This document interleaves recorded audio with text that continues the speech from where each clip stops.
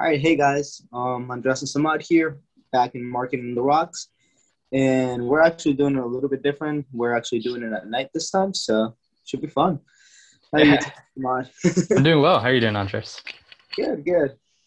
Still working on that. What's it called again? I keep thinking it's Johnny Walker because of the label, but It really does kind of look like Johnny Walker. No, it's a John Barr. It's probably a knockoff of a Johnny Walker. Kind of sucks, okay. actually, I think about it from that perspective. But it's not been bad. I'm due for a new one. Sorry, guys. I'm almost like one of those like don't waste a drop. I'm gonna milk it until I'm done and Nothing enjoy wrong with something new. that. Yeah, I actually don't know what's in this decanter, so we'll see. it's the mystery. Yeah, Actually, I want to see if you can figure it out by just tasting it, though. yeah, we'll see. I know it's Scotch. I know it's that much, but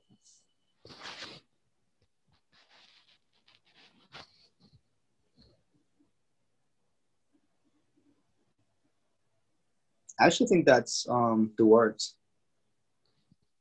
Yeah. It's either that or a red label. Gotcha. Yeah. Can you smell the barrel?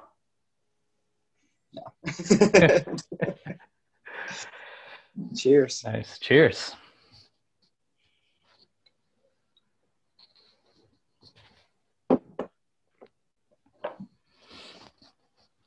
So, what are we going to talk about today? What are we going to talk? So this one's, I'm going to kind of call this the predicting one, man. Let's just predict. Let's crystal ball it. It's April. Shit. Yeah. Um, so, conferences are about to start.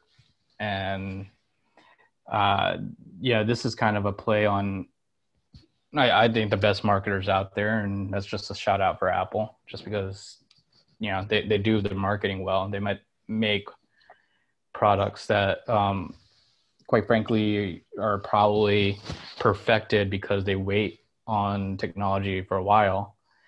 So I wanted to talk a little bit about WWDC that's coming out I believe it's June 7th to the 10th. So, we'll just call this the Funnel Marketer Andres and Samad predictions. And just, speed, let's run with it. Let's see what comes out of it.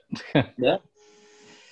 So, um, I know one thing that you and I have talked about a lot is how Apple's really strength is making things simple. mhm. And it's all about making it as user-friendly as possible. And I think that's one of the biggest reasons why their watch was so popular, because it was just very easy to use. Mm-hmm. Yeah. Even their phones. Yeah. I mean, iOS is just simple. Mm-hmm. Yeah. And I think that's part of it. And I think if you're trying to play, and it's always fun to do it, but if you're just playing like, guessing like their scheme, right? Like their evil plans, the muhahaha stuff, right? Like, especially because they've heard us as marketers. What do they really have up their sleeve, right? And I think it's funny because everything is an opportunity, and if we don't pivot quick as marketers, we're gonna die. We've all seen, we've all run through it a couple of times. So, the whole doom and gloom scenario of like, all right, Facebook is down because Apple's making them down. So now we're going to go, burn our iPhone and shit like that, like stuff like that. We're going to have to put a little explicit content on this one, but it really is going to be, how do we take that and, grow with it, pivot with it, and benefit as a whole, like as our industry and then really as mainstream, utilizers or users, or just the whole community in general, right? Like everyone that's an Apple user. And I think if you look at it from that perspective, hear me out. This is going to be kind of a crazy one, but I'll share my screen. And anyone here that has, let me just get it ready. Hold on. All right. So yeah, like I think what's going to come down in the future is is actually very close. It's kind of crazy. So I don't know if anyone here has seen the movie Minority Report. So like these are ads, personal advertising in the future, right? And it's Lexus. They use Lexus in the movie. And like, so, Tom Cruise is like walking down, I think he's actually in DC, and just walking down like the metro station and see that like little beacon there that just like popped in and started reading his subliminal thoughts. And now he's like seeing ads for like beer, and he just got hit again. Like he just got scanned again. And, he's like seeing like, travel, like all this stuff, right? Like he's just walking into different places and keeps getting checked. So I'm not saying we're getting to that level. And now he's at Gap. That's pretty funny. I don't think placement. Yeah. Yeah, no, for sure. I don't think we're there yet, but consider this, right? Like, all right, so if Apple is taking down Facebook plus Google, and we talked about the whole, Apple doing the whole push notification on cookies piece already. And we talked about like how I think, at least, and some other people that are predictors on Apple, and I'm definitely not a predictor on Apple. I just think it's cool. But specifically, I've talked about like, how Apple could buy DuckDuckGo and almost replace Google as their search engine. Mm-hmm. That's all great, but how do they benefit, right? Like they got to replace it with something. And they were just like the biggest cash hoarders out there. So for it to benefit us as marketers, I think it's going to mean even more niche, targeted, hyper-local marketing coming our way soon. And with WWDC, there's two pieces that kind of make sense, right? Like that actually have been around for a while, but, it's just maybe it's fallen off the radar, but probably, again, these businesses are thinkers, they're strategic behind it. They allow, like especially Apple will allow all the bugs to be worked out, but why should they foot the bill for all that? Like their bad name then would come out. Like, no, they're going to put it out a long time ago and then like let other people try to perfect it and then come in, and it's still their technology. So they can still kind of claim it at the end. Right. So there's two pieces that I think are going to play here. One is from a hardware perspective, which Apple mostly will announce that kind of stuff in September, right? Like, the iPhones usually come out in September. Mm-hmm. From a hardware perspective, Google tried and failed, but this is also, again, what Google and like Samsung have had issues with, probably with Apple. And I think Android users always talk smack about Apple users, is Google tried the Google glasses and, it just came off creepy, right? Yeah.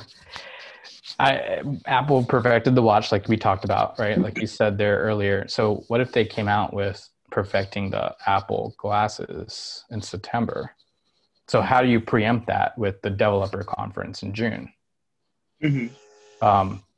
So the only way that I can think that it makes sense is like the two pieces that I think they've already set up, that again, just no one talks about, right? One is Apple came out with a credit card, and I mean, you don't know anyone that really has it, right? Like they I think they were trying to make them out of titanium or something like that too.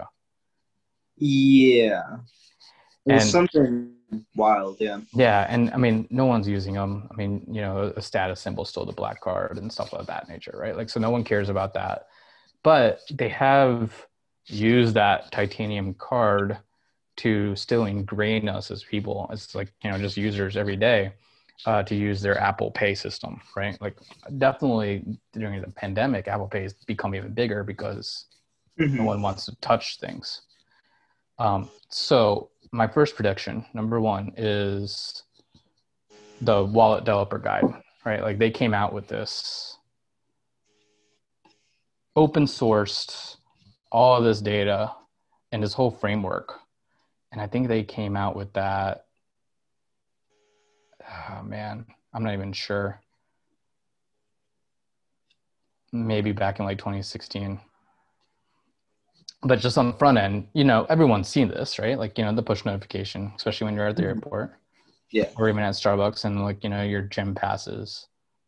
Then you got your store cards and your discount cards and loyalty cards, which is still like not there. I think Starbucks is probably the one that uses the most, in my opinion. I don't know if you do that, but I definitely do. Showing the balance, and I can see my Starbucks store card. Tickets, definitely, I'm starting to see that more used, kind of quieted down, obviously, since the pandemic. But like coupons for like local stores and offers, and like, again, the boarding pass is probably the most common. Yeah, that's the only one. Well, that and the actual like Cash App is what I always use. Yeah. Right. Yeah, and like they're showing like the MasterCard that they came out with the I think it was Barclays. They came out with Barclays. Yeah. And again, I think that was a gimmick, but they did it just to kind of make it more mainstream. And then they went quiet. So from a software perspective, I think there's going to be more growth here for marketers on the Apple Wallet, because, we obviously need to, there's two parts of it, there's marketing and sales, and we obviously need to make sure the dollars come in. So if we're going to get people local, hyper local, we got to make sure that they're transacting as well. So, let's just say again, September, they released the Apple glasses, almost to the point where you don't even have to pull your phone out anymore, right? Because they make it cool and nifty in a way where it's just easy to use, and it's a wearable that makes sense. It ties in with your watch. And quite frankly, you almost get it to the point where you don't even have to take your phone out. It could be like your mainframe in a way, like your phone's your mainframe. And, when you want to do some real work, you can pull it out. Plus, I don't think you can really have a camera in your watch, in your glasses and stuff like that. So I think it'll be still more of a photographer tool. But for transacting, without even taking your phone out, like, this is perfect, right? They've already set it up. So if June is when the WWDC happens, I think there's going to be a lot of noise coming out on Apple Wallet. What are your thoughts, man? Does that make sense? Yeah, I think so. And I think just because of the year that Apple Wallet has had because of COVID, it's just perfect timing for it. And I feel like if there's one thing that Apple's good at, they take their time with things, but if they need to crank something out, they can do it. Because like you said, they're just sitting on money. So yep. And they're sitting on the stuff that they put out a while back too, but why they haven't really closed the loop on it. So and they always do. If you look back with Apple, they always close the loop, which I think is really cool to watch. Yeah. Yeah. So WWDC first prediction is this. It's definitely, I think from a software perspective, this is probably going to be the big one, right? So like, they're going to basically probably say, boo-hoo, they're putting out push notifications to stop cookies. And they're going to play it on this whole privacy method, which makes sense. And all of us marketers are going to be here saying, no, we hate you now. But if you really get out of this like resentment mode and grow, you're going to see that there's probably a huge opportunity. Now, again, this is huge for like developers and like stores and all that from a tech perspective. But what really probably excites us as marketers, or should, is another device, another piece that Apple came out actually back in 2013. And I think again, it's just another sleeper, but it's not really as mainstream, or it's not cool and trendy as what a watch would be, or glasses would be, or obviously what a phone is. So it's called the iBeacon. Do you remember that one? No, I actually don't. I actually don't think I've ever heard of this one. So again, it was like a competition. Apple iBeacon versus Google. Google had something called Eddystone. And actually, it's funny as it is, I was just like doing a little bit of research on it, and I just typed in, is iBeacon dead, right? And it's Google, right? Obviously, they're going to pull their own SEO, but it's funny because actually it's hurting them. from an SEO perspective, because when I type in iBeacon dead, literally the first result, which is actually just a snippet, you know how Google does the snippets, is Google Google killed Eddystone. So Google's working against themselves on this one, guys. Google kills Eddystone. Beacons are dead. Why Android nearby iBeacons and Eddystone failed to gain, 5 reasons why beacons are dead. Long-lived beacons. Like, there's obviously articles about this. NFC is kind of a more trendier or more known term, I would say. But NFC is actually the same thing as an iBeacon.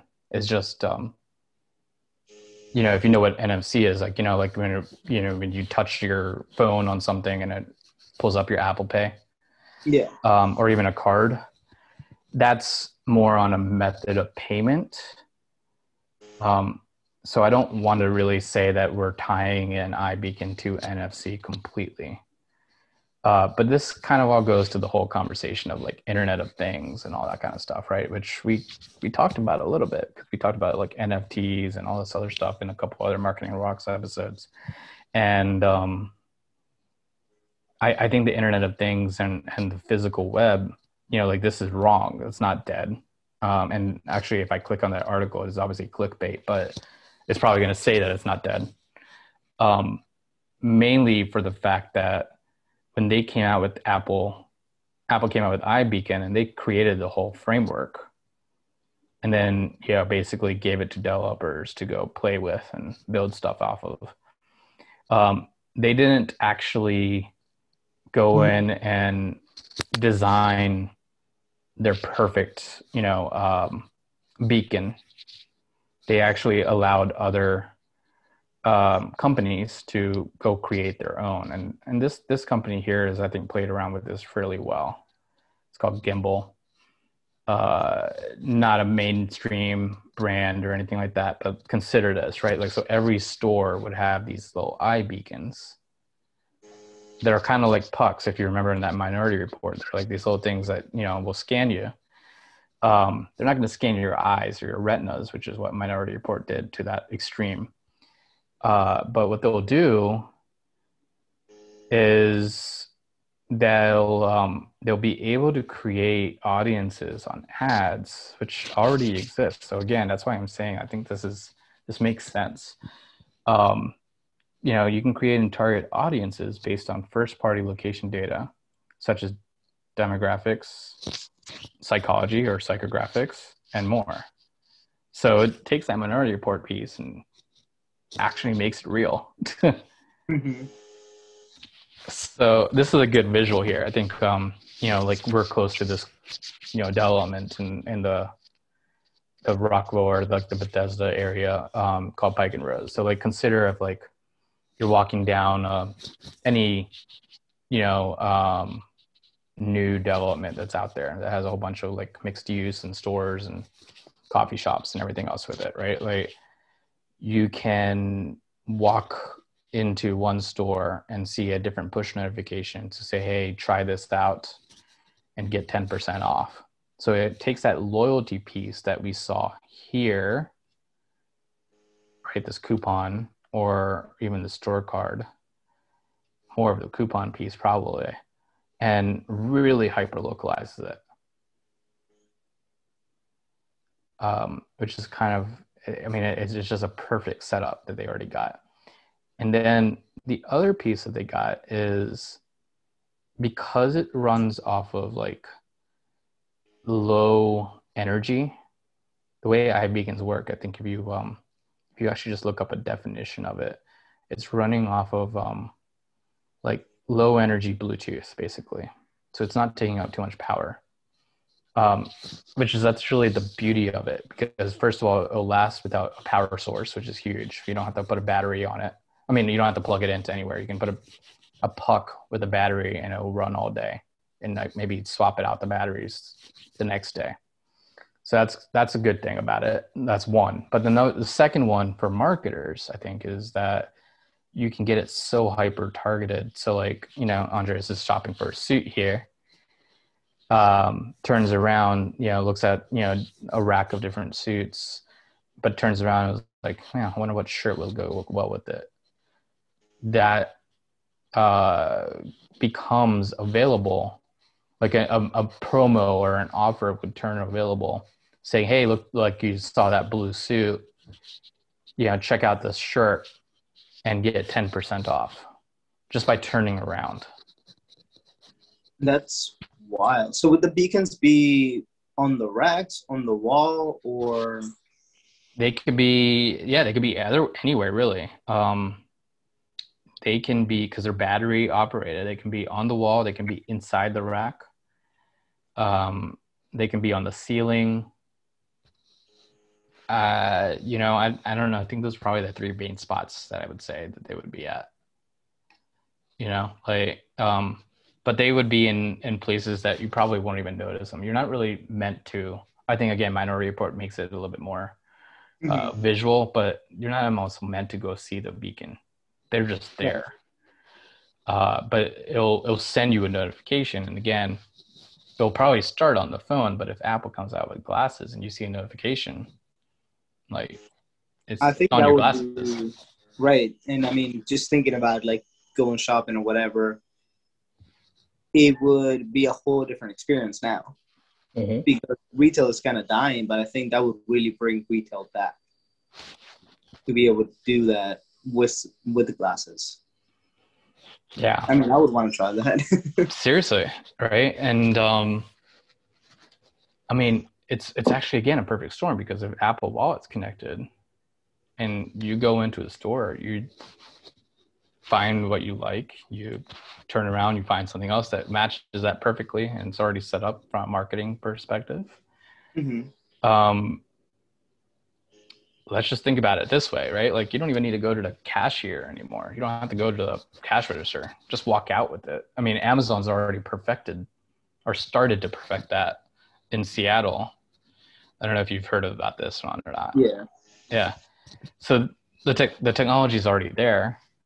Apple already has, all of us have tied our bank accounts and credit cards to our Apple Wallet. So you walk in, you just choose what card you want to use and you're done, right? I mean, and maybe there's a person that comes up to you that packages it, but as funny as it is, Apple's actually already started working on that piece too. They said that they're not going to even package new phones in the same amount of boxes and stuff like that because they're trying to be green.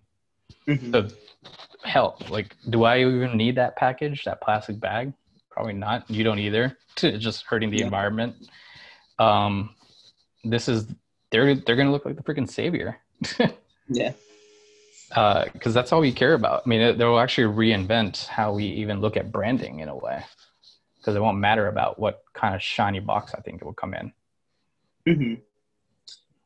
Yeah. It's all about, the actual product. It's the product and the experience. Yeah.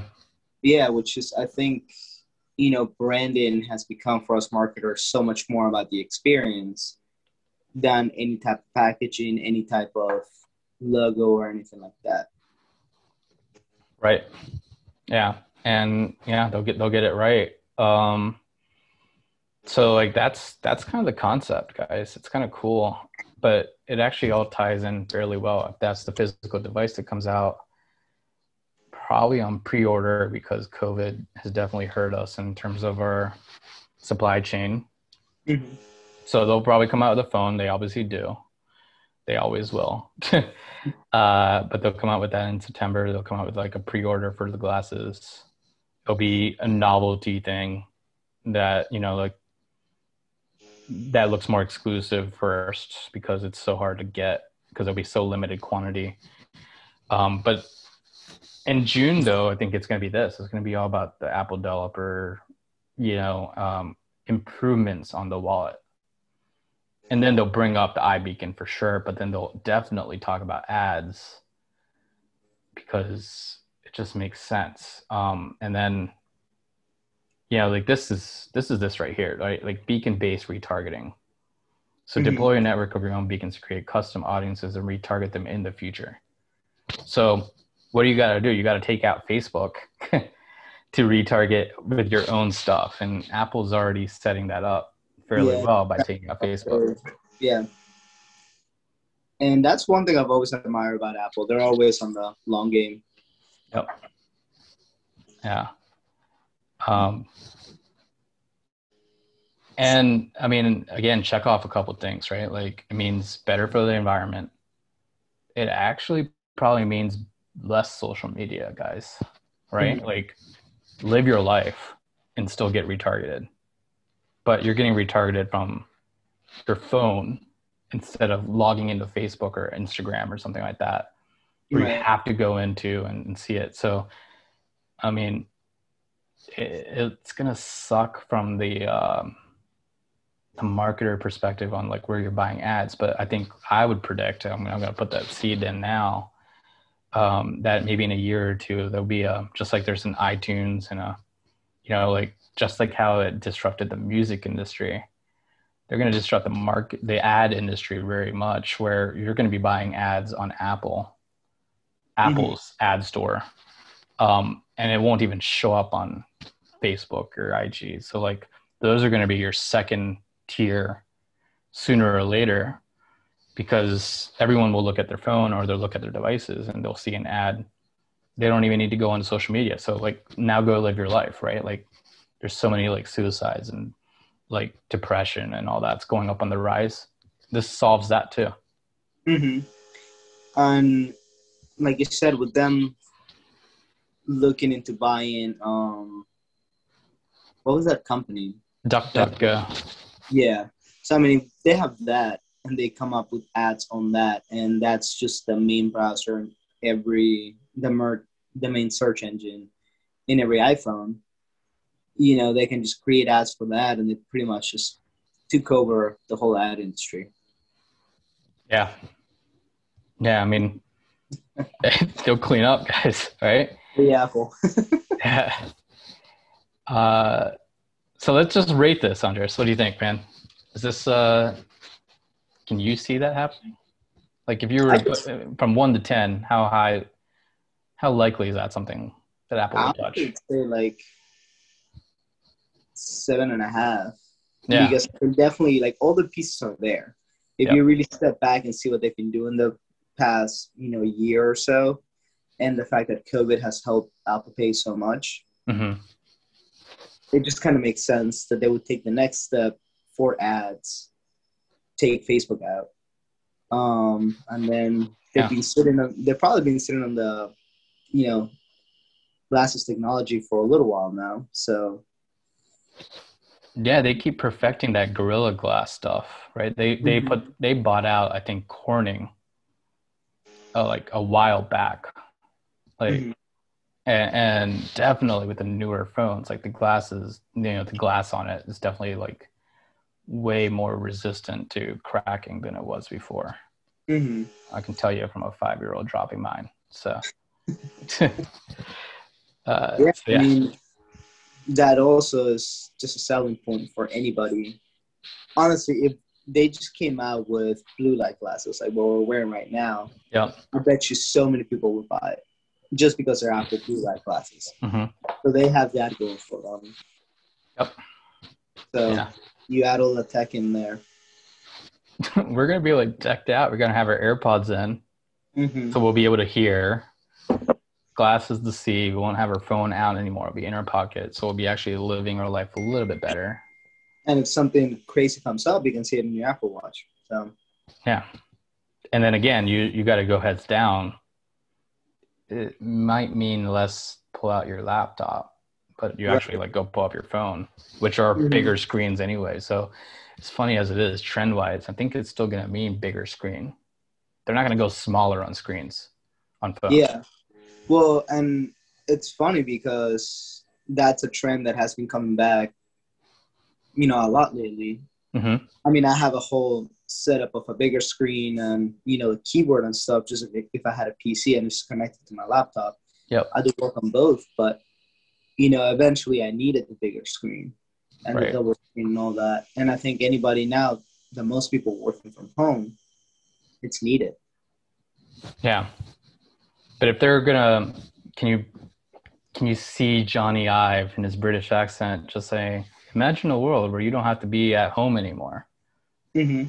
You're just walking around, no talking to people in terms of going to the cashier, no pulling up social media to do Mm-hmm. to take a picture of what you just did. Just living your life. Like, I mean, man, I'm like in my head right now, I got a British accent going on. But here's my question then. yeah. So where does that put Amazon with this whole thing? Because they're not going to take that. And online buying has been made. It was basically made by Amazon. Like they were the ones. Like everybody else gets online business because of Amazon because they made it so big. And that's where all the cookies and the retargeting and social media came in. So if people are still buying online, is that still going to help with the targeting? Or are people just going to go back to the old school, actual going into stores, which I can see because we've been deprived of that for so long now. Yeah. I would say that Apple and Amazon are less competitive with each other than Apple and Google are, right? For sure. Because Amazon doesn't have devices like phones and stuff like that. They have obviously the Alexa set up, and Apple just discontinued the HomePod. They only have the HomePod Mini because they were way too late to the game on that. Yeah. Which I thought was like maybe a failure on them. But again, kind of just putting it into context with our whole conversation now. Maybe they specifically were like, yeah, you know what? We don't need that home device. Yeah, they don't care. They already have the whole other ecosystem. Yeah.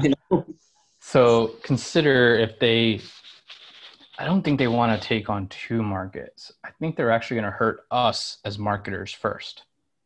Just like they did with the music industry. They're going to take down Facebook. They're going to take down IG. They're going to take down Google. Because that's where all these companies are making their money. It's all in ad revenue. So just like in the music industry, they're going to touch that first. I don't think they want to go into the e-com business though. Okay. And this is just...